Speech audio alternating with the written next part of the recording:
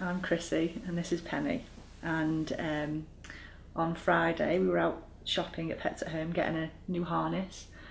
Came home to go and collect my middle child from school at about 3:30, 4 o'clock. We got home and Penny had taken herself to a cage because she was really tired, which is unusual because usually she sits with me.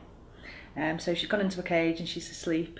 I've left the door open so she can go for a wee and stuff like that. I told my eldest to do the dishes and my middle one to do the washing.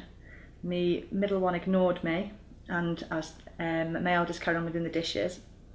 And as my middle one and the youngest came to the table to do their nails, and so I said to my middle one, "Where's Penny?" And she said, "I don't know. I think she's in the kitchen," which struck alarm bells.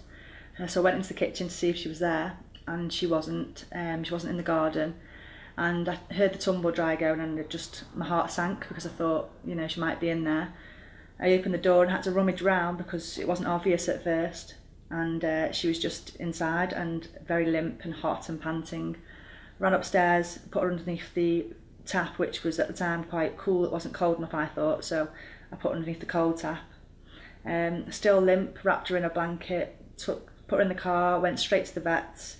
The vets said it would be touch and go.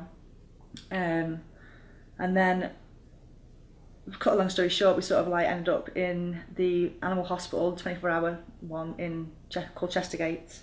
She spent 48 hours there. Again, it was still touch and go. She wasn't walking the first 24 hours.